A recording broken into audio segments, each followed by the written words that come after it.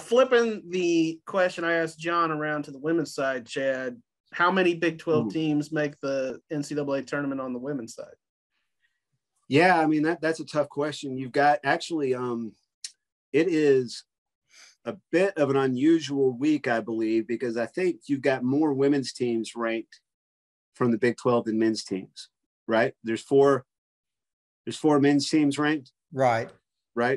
Mm-hmm. And then the women have Kansas State, Oklahoma, Iowa State, Baylor, and Texas. So they got 5 women's teams ranked and 4 men's teams ranked, which is, and I think those 5 women's teams that are ranked are probably your 5 that really have a shot. Kansas is getting a vote, or Kansas got 1 vote from somebody somewhere for the top 25. But, the other 5 look solid. Kansas State, I voted, I think I mentioned last week, I voted them 16 a couple of weeks ago and just got a lot of love from Kansas State fans. And then they fell out of the poll last week, even though I still had them at like 18 or 19. And I got them back up to 17 this week. But they've got, one of the most dominant players in the country and good role players around her. They showed up against Baylor, how good those role players can be. But Brice, you were talking about a little while ago, Ayoka Lee scoring 61 points. Unbelievable. On Sunday. Yeah. In a crazy sports weekend, obviously the NFL is going to dominate the conversation always, but her performance gets a little overlooked. But 61, it's an NCAA record. And John, you were mentioning earlier, it makes you wonder, what's the most you've covered? Chad, what's that question answer for you? Can you remember the highest scoring output you've ever covered?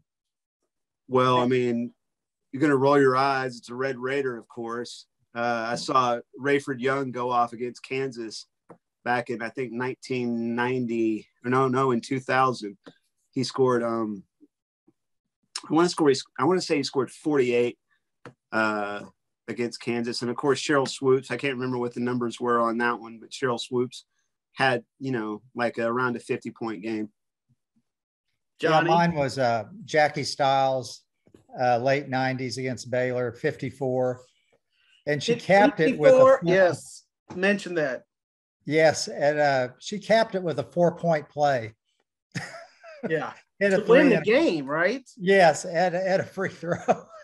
Yeah, that I remember. I was at the Trib at the time, and you guys know I like to play a little pickup ball. After that game by Jackie Stiles, that performance, we were playing pickup ball like the next day or something, and all the guys out there were going, Jackie Stiles, every time they shoot, I was out there, Brice. Yeah, good that stuff. Was fun. Yeah, I had to think about this a little bit, but Brittany Griner scored 50 on senior day, including at least 1 dunk. And that one, I think might be the answer to the question. I think I've seen, I might've seen 51 on the high school level too. Okay. I want to say Haley Abbey went for 51, the former Robinson girl, but wow. I may be blowing smoke there. I don't know. The old mind gets bad after a while, right, John? Well, it doesn't take. I mean, right. That Rayford Young game that I thought was 48 was actually 32. Oh my God.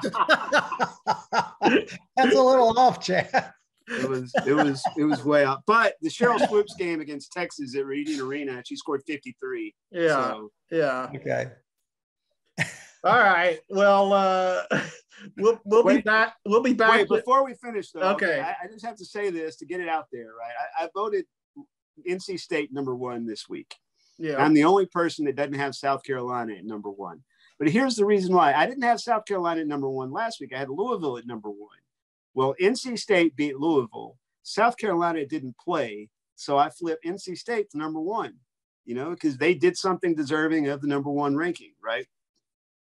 And I also have Kansas State at, like I said, 17. where I think they're actually at number 25, which I have them a lot higher than most people. But that's because of Ayoka Lee and what I've been able to see. And sometimes in the poll, John, you know this, you're kind of hampered by who you've seen. And Texas moved up 4 spots this week on the strength of beating Iowa State, but they beat Iowa State without Ashley Jones. Now, I know that might be the case all up and down the poll, but I know those things. So I have to vote on what I know in those cases, right? Right. I applaud you for your foresight on K-State.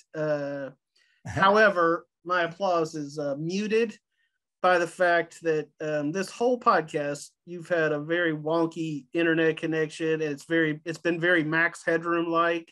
And and then if you look at John Werner over here, if you want to talk about Max Headroom, good gosh, John, get your video straight. So we're going to be back next week to provide more high quality video content here at the Trib. Well, we just need to have a Wi-Fi check before we start. As well as misinformation, 32 points and 48 points. Good gosh.